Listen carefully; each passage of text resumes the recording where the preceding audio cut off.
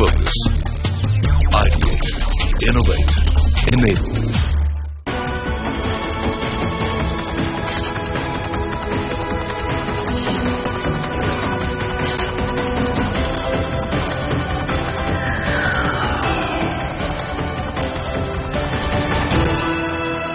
Associate sponsor, Frederic Constant Geneve.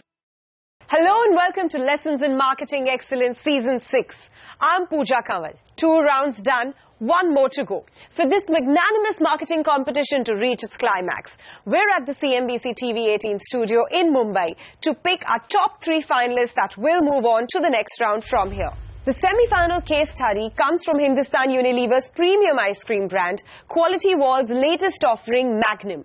The ice cream market in India is highly fragmented, with as many as 85,000 local manufacturers. But the top 5-6 players still make up about 90% of the market. Magnum is one of the world's leading adult ice cream brands and is present in more than 35 countries globally. In 2013, after a successful test launch, the brand was launched in 5 cities in the country. The challenge for our teams is to create a strategic action and calendar to grow the brand in year 2. Growth plan to be in line with recommendations on the 4 P's: product, promotion, place and price. 15 teams from India's premier institutes will vie for 3 spots at the grand finale of one of the biggest marketing competitions in the country. And on the panel that decides who moves to the next round is Anant Rangaswamy from CNBC TV 18, Geetu Verma, Executive Director for Foods and Refreshments from Hindustan Unilever, and Sudhir Sitapati, Vice President for Refreshments, South Asia and Africa, also from Hindustan Unilever. The first 3 teams to present to the jury today are Team Beasley Bubb from MICA, Team Marketing Mavens from ISB Hyderabad, and Team Soti from XLRI Jamshedpur. First up, Team Beasley Bubb. Welcome, team. You've got 3 minutes. Ready? Your time starts now. So, according to the brief, our agenda is to develop an activation strategy encompassing the 4 P's to grow Magnum in year 2. After conducting in-depth interviews, FGDs, studying the dessert culture and ice cream industry in India, we identified 3 key challenges: brand relevance, brand salience and connectedness. Cumulatively, these lead to low emotional connect with the brand. Now, how should Magnum address these challenges? 1. By emphasizing on being the ultimate authority on pleasure, whilst pampering the consumer with royal treatment. 2. Increasing the number of relevant touch points. And 3. Leveraging the cultural capital advantage. The cultural capital concept is when an individual adopts elite practices of a different culture and ends up feeling sophisticated and thinking that they've moved up the social ladder. Through the trickle down of this concept, the product truth of Belgian chocolate will be communicated effectively and our RTB will become more acceptable to our experimental TG, who is an active pleasure seeker. The objective of our media plan is to initiate trials for Magnum and subsequently make them our core users. Therefore, at priority, we need to increase our reach and the rate at which we talk to them. Our campaign commences from February 2015 with seasonal bursting and continuous for the remaining period, which will give us more occasions to keep the brand conversation alive. This media mix is effective because traditional media will make Magnum physically accessible to our TG, while digital will engage them in conversations consistently. Some of the campaigns which will build brand affinity are: first, the Magnum Opus Outlet, a standalone cafe where royal treatment meets the pleasure of eating a Magnum. Here, the customers have the freedom to experiment with their Magnums and customize them. Objective is to convert these customers of Magnum to influencers and brand ambassadors for the brand. Second, tie-ups with properties like Canvas Love Factory. As Indians, we instinctively associate Britain with royalty. So we get a British stand-up comedian in association with Magnum for a show at the factory. Third, we have a few in-cinema advertising campaigns. Fourth, social media conversations around pleasure and royalty, like Pleasure at Leisure, Being Belgian and Magnumed, are aimed at keeping the consumer engaged at all digital platforms. Some of our future recommendations include introducing new flavors, launching in 2 new markets, developing a brand story, as well as a few product and packaging innovations which we feel will move the non-core consumers to core consumers of Magnum. In summary, these are the few recommendations that we have for the 2 new markets. In summary, We look to build brand salience and relevance and grow the brand with an effective reach of at least 1.73 crores. Thank you. So I want to understand, for who is it relevant and who it is not, and for those who it is not, how are the actions that you're proposing will unlock that relevance? First I'll talk about the relevant TG. Like we said, it's clearly given in the case. It's SEC A+, pleasure seekers, with a bullseye audience being 27-year-old females. The brand itself is relevant to all of them. Just we want to make sure that we're communicating effectively that we're the ultimate authority on pleasure, which is why you should consume us. The people to whom it is not relevant clearly falls outside of our TG, which is not SEC A+. So we're saying that whoever comes in SEC A+, 18 to 35 years of age, the product is relevant to all of them. Our problem definition on Magnum is people get very excited in the first year and then they find it either too expensive or get a bit bored by the second year. Your marketing plan seems to be a kind of general first year marketing plan. I don't kind of see the emphasis on what you're doing so special and different about the second year compared to the first year.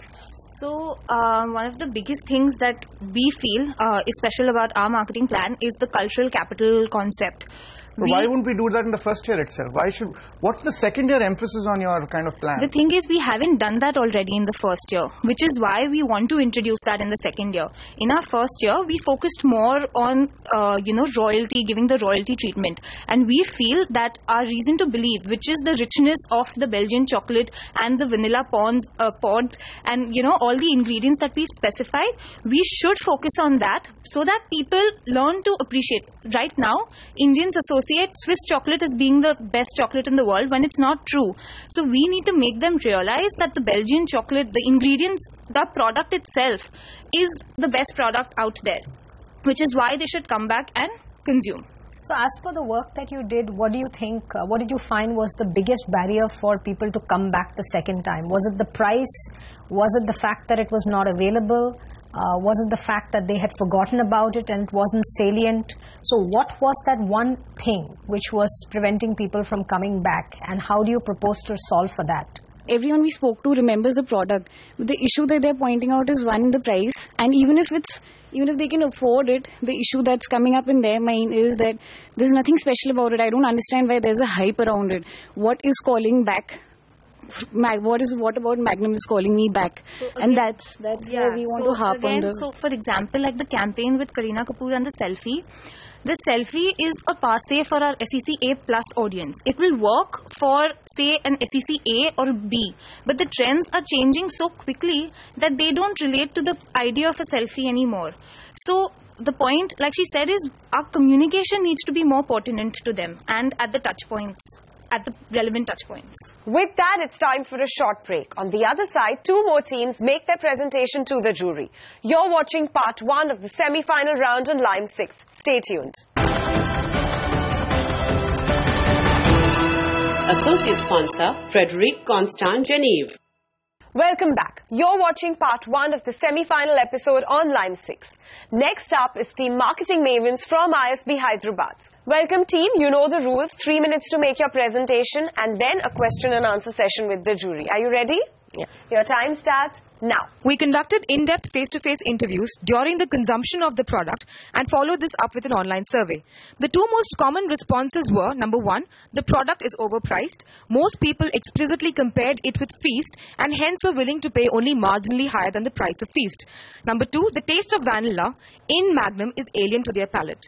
From these responses and the survey results, we got the following insights. The awareness of the use of exotic ingredients makes consumers feel that it's fair to charge higher prices. Temptation-inducing visual ads compel people to try a new product. People like being associated with brands that have distinct personalities and that enhance their status. Approval by peers influences both trial and repeat purchase. We divided our potential customers into 4 segments: the chocoholics, the transformers, the occasional indulgers, and the cocoa connoisseurs. These are the key factors influencing their purchase decisions. Based on the consumer insights and the positioning strategies for each of these segments, we have made a comprehensive 360-degree marketing mix for year 2, which is divided into 4 phases. In phase 1, we focus on increasing awareness. We recommend introducing mini packs and launching TV, print and billboard, temptation-inducing ads that focus solely on the exotic ingredients. To access the splurgers, we propose tying up with the top salons and spas to give free entry passes to the Magnum Pleasure Palaces located in select malls where customers can sample the product in a royal ambience. As an innovative distribution method, we propose a radical new idea of opening the very first premium ice cream drive-thru fitted with Belgium chocolate and vanilla bean fountains. In phase 2, our focus is to tap into the Indian mindset of indulging in pleasure only as a reward. We recommend a city-centric social media contest, Magnum Shout After a Burnout. People will be asked to post group pictures of how they reward themselves by indulging in Magnum ice cream after a burnout. The 5 most popular entries will be rewarded with an exclusive Magnum party featuring the top DJs from the city. Radio and local print media will be used for promoting this contest. In phase 3, we aim to provide a platform for customers to connect with the brand Magnum. The Made for Magnum social media campaign will aim at personifying the brand. People will be asked to post videos that show how they embody the spirit of Magnum, and the best video will win a chocolate tour in Belgium. Also, we recommend product bundles during the festival season of India, which coincides with the off-season for ice cream sales. In the last phase, we recommend coming up with a special Valentine's Day offer of 2 Magnum ice creams bundled together to promote the concept of indulge in love with Magnum. TV and print media will be used to promote this offer. Additionally, we will introduce a new flavor to increase variety. With 2015 being a World Cup year, we want to leverage the cricket mania in our country with our Leisure with Pleasure campaign, where 20 lucky draw winners will get the chance to see the World Cup finals in an ultra-plush Magnum lounge. In conclusion, we have provided a holistic marketing solution based on the customer insights we gained to increase the penetration of Magnum ice cream. You know, the idea that you had on the workout was a nice idea, but it just seemed very chirpy and cheerful. And we as a brand are sensual and indulgent. So it kind of seemed disconnected in terms of positioning from where we are as a brand. So you mean the Magnum Shout After Burnout? Yes, yes. Okay. So we feel that the whole idea of Indian consumers having that they want to reward themselves, and they look at indulgence only as reward after they do something. Like that is what gives them happiness and probably more of social acceptability. It's like a more social culture. So we want to target this by saying that after you've had any sort of burnout, if you've had a bad day at work, or if you've only been tired, or you've been running along, traveling a lot, whenever you want to indulge or you want a break, then Magnum should be the first product that you think of. That is how we were looking at positioning it. Why do you think Magnum in the first year, when the first 3 months of launching it, wherever we launch it across the world, becomes intensely viral? Because all these problems exist even in the first 3 months, right? It's 85, they don't know it's Belgium chocolate. But there's like some incredible success we get in the first 3-4 months.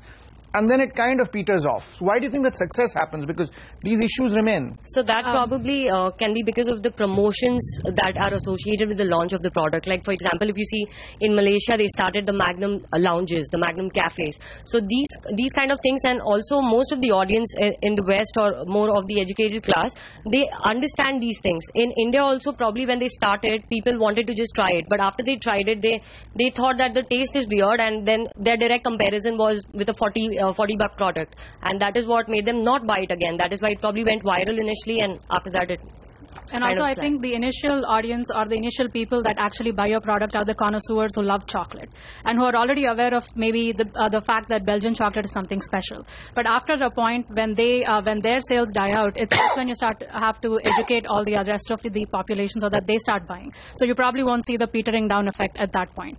So which is why we focus on awareness in our campaigns. Tell me, is the bigger opportunity for Magnum in year 2 what you're recommending in terms of taking a Magnum after a burnout, or after a tough day, or is it trying to get a share of the dessert post-dinner occasion? I think tying into the fact, as they already mentioned, that the Indian psyche, the Indian mentality is that people are not really pleasure seekers. They are hardworking people who would like to reward themselves with something special. So I think that's what the ad is targeted at. So I don't know if we can actually position this product as an after-dinner treat, but I think at the current stage, we want to target it as a reward that they can give to themselves, or as a gift that they can give to themselves. And taking the point forward, ma'am, I think there will come a time when a premium ice cream like Magnum can probably be considered dessert in homes, but this is not the right time. I think it needs to penetrate further. People need to get used to the taste and liking it more, and then it could. So now, even if you see the Cadbury positioning of how it is evolved over a period of time, initially they also started this thing about on some good occasion, on some festival occasion, and now if you see how they're positioning themselves, it's like kuch meetha ho jaye after dinner or something like this. So this has happened after they've penetrated the market. With that, it's time for another short break. On the other side, Team Soti from XLRI will present to the jury. Stay tuned. Associate sponsor, Frederic Constant Geneve. Welcome back. You're watching the first semi-final episode on Line 6. Our final team for this episode is Team Soti from XLRI Jamshedpur. Welcome team, you know the rules. 3 minutes is all you've got. Your time starts now. After an encouraging performance in year 1, Magnum saw flat growth in year 2. Marketing efforts in year 2 must focus on overcoming negative consumer perception and driving up trials and repurchases. Magnum is poised to develop and gain a leadership position in the premium frozen novelties segment due to weak competition. To understand purchase behavior and perception of consumers, we conducted 26 in-depth interviews, surveyed 174 respondents, and created mind maps with 11 people. Based on willingness to pay for an ice cream and perceived premiumness of Magnum, we created 4 segments, out of which we will target 2. The disillusioned have high willingness to pay but do not perceive the Magnum as premium enough, and the question marks have low willingness to pay coupled with a low perception of the Magnum's premiumness. The major customer insights were: Magnum is deemed too expensive by consumers due to a low perception of premiumness. The disillusioned segment feels that the brand lacks prestige. Low variety acts as a deterrent. People prefer ice creams as desserts after eating out, and Magnum is viewed as a chocobar which cannot be premium. Our target group pursues luxury and premiumness and is immersed in the parlor culture due to the connotations of grandeur. Hence, Magnum needs to imbibe a set of core brand values: taste, premiumness, royalty, success, and satisfaction. Subjects of primary research connected premiumness with international standards and exotic ingredients, which Magnum could cater to with new limited edition variants. Dessert recipes printed on the inlay of the packaging can address the consumer's need for variety and create excitement. A bundled SKU pack launched during the festive season can help inculcate gifting and storing habits. A super premium standalone experience zone called the Magnum Palace, with a wide range of activities offering customers delight, would help build an aura. This would increase the prestige of Magnum ice cream, a phenomenon observed in extension of premium ice cream parlors. Retailing should be expanded to high-end restaurants, kiosks and vending machines at corporate offices, airports and premier colleges. Visual merchandising in modern trade should be laid emphasis on. General trade retailers should be incentivized through couponing based on sales volume.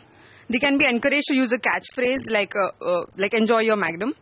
ATL ads should make full use of pleasure ambassador Kareena Kapoor's royalty, positioning her as a royal begum. Sales promotion like creative point-of-sale purchase displays such as Magnum POS stands, product glorifiers and attractive standees will encourage impulse purchases. BTL activations will help in consumer engagement and foster positive brand advocacy. For example, Royal Experience Zones, sampling facilities to establish taste credentials, and partnering with synergistic events. A growth roadmap for Magnum's Year 2 marketing strategy has also been developed. So tell me, out of these various recommendations you made, which is the one which will actually target the disillusioned? Right, ma'am. So because the disillusioned have a high willingness to pay but a low image perception of Magnum ice cream, we would actually go ahead with the Magnum Palace.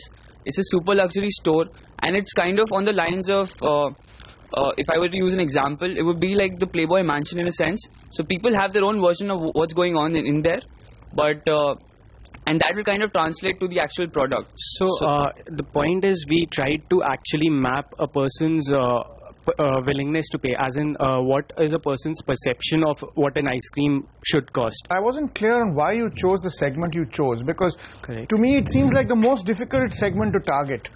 So if we can go, if we can look at the segmentation. What are the criteria you used to target? model is a 2x2 matrix which has willingness to pay for an ice cream. This is not just Magnum. Willingness to pay for an ice cream on one of the axis, and the other axis has the premium perception of Magnum, the perceived premiumness. This is translated from different qualities like taste, quality, presentation, etc., etc. So trying to look at the disillusioned segment, these are people who are saying that they are willing to pay more than 85 rupees for an ice cream, but at the same time they are saying that Magnum is not something that they perceive to be premium. Now if that is happening, these are the guys who are actually going to other competitors and buying their ice cream at a premium which is priced above Magnum, but not coming and buying my product. These are the guys whom I can actually target the best. If I look at the other two segments, which are far away from the ideal fit, they have a low willingness to pay. If I'm actually targeting these guys, why not do better among the ideal fit? You had a segment called ideal fit. Correct. So people are willing to pay and like Magnum. Why not kind of look at them? Because they must be the low-hanging fruit, no? So if you go back to our segmentation, even when it comes to the primary research, we saw that there were about 35 or 38 people in the ideal fit, whereas we had about more than 60 people in the disillusioned segment. Now these 30 people are already, so when we went through the entire case, we know that Magnum has a certain number of trialists or a certain number of repeaters, and that is a very small number. Now our belief is that these ideal fits are the ones who are driving that already. How important is premiumness in this whole scheme of things? So it is very important, but then you need to check what premiumness is all about. We've actually listed down what premiumness is all about to us. So we've broken down premiumness into 5 parts. So when you do kiosks at offices, does that lend itself to premiumness? It's a perception, sir. So when you're talking about making it available exclusively in a certain place, that is not something we want to do, because if let's say you say that I want to associate the place with my product and thus lend the premiumness factor or a novelty factor, then I'm saying that I'll only make it available, let's say, in a very high-end modern retail outlet. Now if I'm a consumer and I'm going to go and go out of my way, let's say walk for 500 meters to a premium ice cream, modern retailer and buy my ice cream, I might as well go to a parlor which is letting me sit down and have the whole experience. The premiumness has to come with the whole association of the brand's image, not the place. It should be the ice cream that lends the whole premiumness factor, not the place that it is being sold at. Okay, thanks. Thank you, team. That's all we have for you today. Join us next week as 3 more teams present their marketing solutions on Magnum to the jury. Until then, from the entire team, many thanks for watching. So our idea was based on their current consumer insight, and we gave a lot of campaign ideas which they can build on for the next year. We've tried our best, and we think we've done a good job. So now it's up to the judges to sort of get us through. I think according to us, we've done so far well. But I think, success is always relative, so it just doesn't depend on how well we did. It will also depend on how well the other teams do. So. And I think there's a lot of great teams here from great colleges. We are pretty confident. We gave our best. We think they're impressed. So let's see once the scores are out.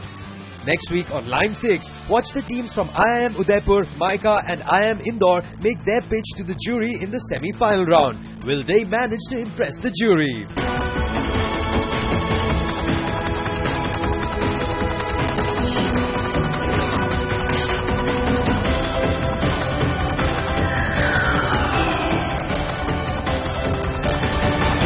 Associate sponsor, Frederic Constant Geneve.